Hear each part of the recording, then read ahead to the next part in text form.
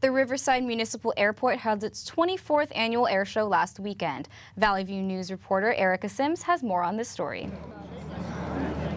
The name-change formation flybys grabbed the attention of many at the Riverside Air Show.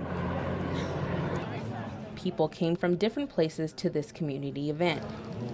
Antique military airplanes used in World War II were displayed as well as others. Frank Donnelly opened up the air show with Dr. D's old-time aerobatics.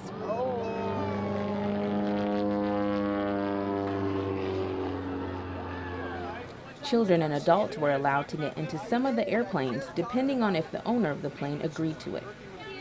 One of the planes, named Jesus is Lord, matched how the owner and his wife met.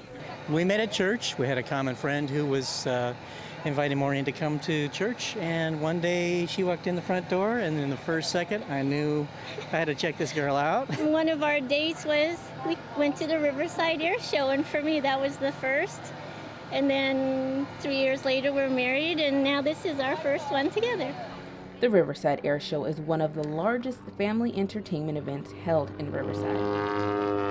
One of the pilot's daughters says she has been riding planes since she was 3 and loves coming to these types of events. I like watching the flybys because I think it's really cool to look at all the different types of airplanes that are here, and it's really awesome to see that so many different people fly so many different planes, and it's not aviation isn't just limited to Cessnas, or they're not limited to these types of planes. There's so many things that you can do.